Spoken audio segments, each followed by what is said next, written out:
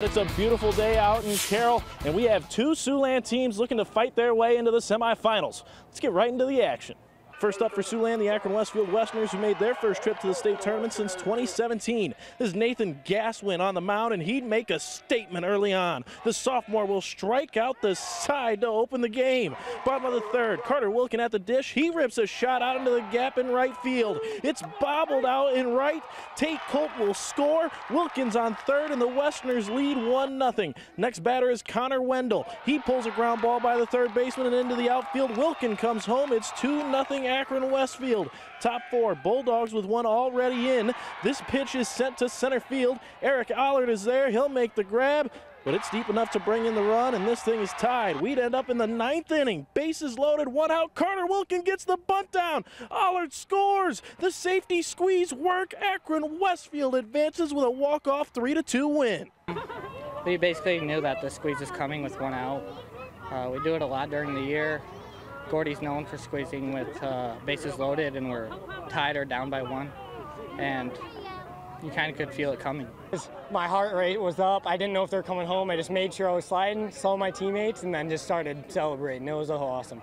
Akron-Westfield will battle Linville-Sully in the semifinals at 7 p.m. Wednesday in Carroll.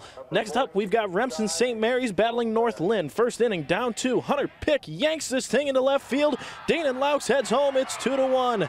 After tying things up in the first, the floodgates open up. Keaton Harpenoff sends this thing towards short, and it gets a bad hop. That'll bring in another run. It's 4-2. Not long after, Landon Waldschmidt sends this thing right back where it came from. We're going to have a play at the plate, but Brady Goink slides, and well, he tumbles in safely. Remsen-St. Mary's advances with a 10-6 win.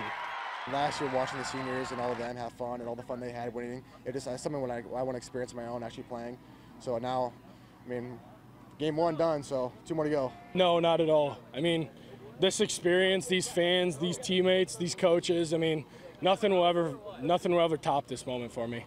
But the action wasn't limited to Merchants Park here in Carroll, as over in Cedar Rapids, Sports Force's Irvin Doman was covering the Bishop Healing Crusaders. After an early afternoon rain delay here in Cedar Rapids, the Bishop Healing Crusaders finally got to take to the field to battle the Pella Dutch just after 8 o'clock on Monday evening.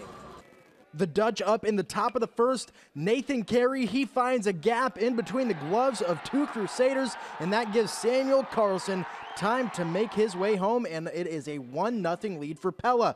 But here come the Crusaders. In the bottom half of the inning, it's Brady Baker as he drops this beauty in the right center gap, and that brings in Drew Ewell, and now we're all tied up at 1 apiece. Now we head to the bottom of the second. Jaron Bleeker takes his place at the dish, where he hits it straight to second, but a perfectly timed slide by George Shabanos leaves the defense with no play, and Hunter Wahab scores the leading run. Once again, it's Bleeker getting an RBI as he gets this in the gap between first and second. That's going to score Wahab. That is a 3-1 lead for the Crusaders as they advance to the 3A semifinal round. You know, I thought Jaron was excellent, obviously, right? I mean, I thought their pitcher was phenomenal. I felt like we had a pretty good approach most of the game. But, I mean, at this point, everybody's going to be good. So, you know, we got to play better and get to Wednesday. That's the idea, right? In Cedar Rapids, Iowa, Irvin Doman, KTIV Sports Force.